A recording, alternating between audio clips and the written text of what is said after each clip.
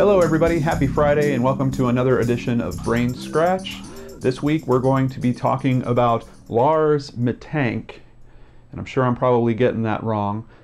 He is a German that has gone missing, and I wanted to first of all send a big thank you out to the many commenters that sent in posts to me about doing this story. Now, this story is a bit challenging because quite honestly there doesn't seem to be a whole lot of US coverage or even coverage in English about this case.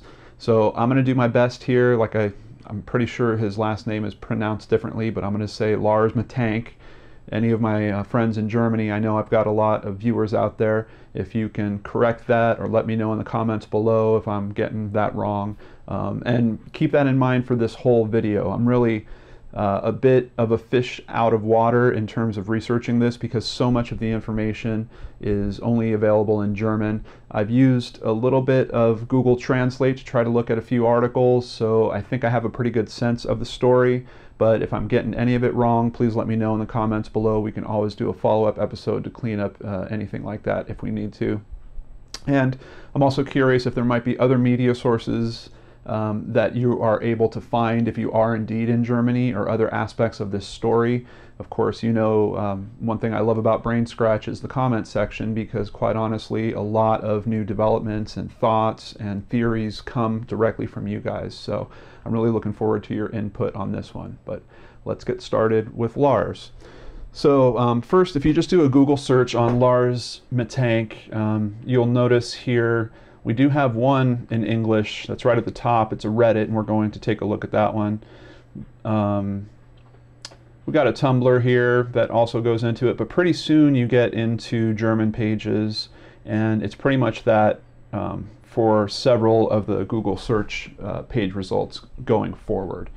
Like I said, they do have this neat little translate this page feature, so I've used that in a couple of places and been able to read a little bit more about Lars. Here's a picture of him. We're going to get into the details, but basically he disappeared in the early summer of 2014, and this is his mother, who is desperately trying to find him. So starting with the Reddit article, Mystery Case of Lars Mittank. This is in the self.unsolved mysteries area, and it was submitted 8 months ago by, and then it says deleted, but I don't know if that's actually their username, it's in brackets, or if for some reason they took their name out of it. But they have a pretty good description on it, so we're just going to read through this real quick. There's this TV show called Aktenzeichen XY, hope I'm saying that right, which I watch every month. The police need help about certain cases, and people at home can call in if they know something about it. I'm going to try to fix up the language here a little bit. I get the feeling that he's not a native English speaker, so you might notice some changes between what I'm saying and what's on screen. Last year in July, there was a case about a 28-year-old man from Germany, Lars Mittank, who visited Bulgaria with his friends. This place in Bulgaria is very famous for young people from Germany and England, same as Mallorca and Ibiza. Mittank got involved into a fight and hurt his ear, something that happens always at those places where many young people are partying. I haven't been able to find great details about the fight, but it's clear that I believe they were out at some type of night spot or some type of bar, and there appeared to be a disagreement. He got into a fight, and I believe there was damage to his eardrum, which is going to be important a little bit later.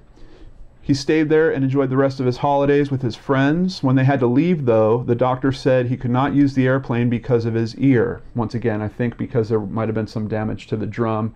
Basically, the doctor he saw to get treated there said, it's too soon, you probably should not take this flight with your friends back home. So he decided to stay in Bulgaria and rented a room in a hostel while his friends left. He called at night his mother and said he fears for his life. Now, from what I've been able to find, it looks like there was several phone calls to his mother, and one of them apparently did happen kind of in the middle of the night. Once again, details specifically about what he told her are a little hard for me to get, but If you are a German speaker, German-speaking brain scratcher, please do me a favor, and if you have some of those details, drop them in the comments below for all of us to review. But essentially, he was telling her that he was in fear, that something was going to get him, or some people were supposedly after him, and he called several times and then would hang up before the end of the call, so it really started upsetting his mother quite a bit. Here is footage from the airport. Mittank wanted to leave again and catch his next flight. He went to the doctor's office, though, with all his stuff, suitcase, etc. After that, he runs out from the doctor's office. I've seen in another report where he actually went to the airport and checked into some type of medical facility that was at the airport. And I believe that's true because in the footage, it looks like he's actually running out of an airport. And we can take a look at that real quick. Let's see that together here. Bilder einer Überwachungskammer. Auf ihnen sieht man Lars Mittank im gelben T-Shirt, als mit seinem Gepäck die Eingangshalle durchquert. There he is. You can see he has all his bags. Seems like he's calm, like he's just walking through this airport. He's actually holding something in his hand there. I'm not sure if it was a cell phone or maybe a snack or something. But here we see him leave with none of his items, and he is bolting. I mean, he's running. Now here, he's slowed his jog down a bit. Out here in the parking lot, you can see he's still running. He cuts to the left. Apparently, he got to a fence at the airport and jumped over the fence, and I believe that there was woods on the other side of that, and then he disappeared into those woods, and that's kind of the last official viewing of him, though we will get into some other details here on that. People outside saw him, how he climbed over a fence and disappeared into a nearby forest. Until today, no one knows what happened or where he is. His family is still searching for him. There is even a Facebook page. Here's a little more info about it. One truck driver called and claimed that Mittank wanted to drive with him as a hitchhiker in Bulgaria around Easter of this year. He looked disheveled, and the family and police are looking for this information now. Of course, it doesn't have to be true or even him, but he might be alive. And they have another link here to Aktenzeichen XY. I believe that translates roughly to, I think it means like mystery files or files X and Y, but I'm really not positive. Looking forward to your feedback on that. And then there's this extra statement down here. Mittank was in panic before when a construction worker entered the room. He was definitely scared. There is an interview with the doctor. Once again, tried to watch that footage, but it's not in English, so I really can't make too much sense out of it. Here is a page. Lars Mittank disappeared in Bulgaria holidays. This has been translated with Google Translate, so the English is a little all over the place, but it has kind of a good account here that I wanted to share with you. So they talked about, they had a special edition of this, file number XY seems to be the translation for Aktenzeichen XY. And I believe they've covered it multiple times within the past year so far. He got there, I believe, on June 30th, and then the event happened where his ear got damaged, and on the 8th of July 2014 he wanted to fly back to Germany. And here they have a little more info. Apparently it was a 2.5 meter high fence with barbed wire that he actually ran over or jumped over and got to the forest. His friends flew back without him. He was staying at the Goldmen Beach of Varna. I'm pretty sure that's being translated. I don't know what the original term is. And apparently through the injury, he was having trouble also hearing, which once again points to there was potentially some damage with his eardrum. Yep, here we go. Doctor diagnosed an eardrum issue and advised him to postpone the return flight. Mars went to a hospital. He was given a drug and sought outside the city center for a cheap room in a simple hotel, and that's where he got his arrangement at the hostel. Disappearance. Obviously, Lars Mittank was afraid because in the middle of the night he called his mother. Lars said the hotel does not accept anything. Then he broke the connection without further explanation. Shortly after, there was a second call. He had found a hiding place outside the hotel, he told his mother, and then again he hung up without explaining why. And in 6 o'clock in the morning, a third message telling her that he had made it to the airport. Lars Mittank sauntered aimlessly through the check-in area, called his mother one last time, and walked around 9:30 to the treatment room of the airport doctor. And half an hour later, a man in uniform apparently went into the treatment room, and Lars ran frantically outside. He left his cell phone and his baggage behind, crossed the parking lot, climbed over a fence, and disappeared into a field with sunflowers. Says the mother has not given up hope of being able to find her son, and is thinking maybe he has a psychosis and wanders confused by Bulgaria. Apparently they've received 75 tips since this broadcast on this TV show, but apparently not much has panned out from that, although you might have more current information. If you do, please comment it below. So as you can see, very strange case. You have to wonder, is he possibly having a reaction maybe to the medicine he was given? Is there something about the damage to his ear that is causing a potential issue with some form of psychosis? We're going to get to a little information on that here pretty soon. But before we do, I just wanted to bring up his Facebook page here, or the Find Lars Mittank Facebook page, once again in German. But if you have any information about Lars, please help this woman out, help her find her son and solve this mystery. We're all hoping, obviously, that he's still alive. I don't know if he'd be living in the woods that long, or if for some reason he's afraid of coming home. He seemed to have some issue with authorities from what we just read. You know, a man in uniform comes in and it freaks him out and he leaves. He literally runs out without all his stuff. I'm not sure if he thought he was going to be arrested for something he did, or maybe something he had on him or in his bags. I'm really not sure. There are so many questions around this case, and quite honestly, there's not a lot of information for us to review to find answers. They do have an English version of the missing persons form here, so I just wanted to bring that up real quick.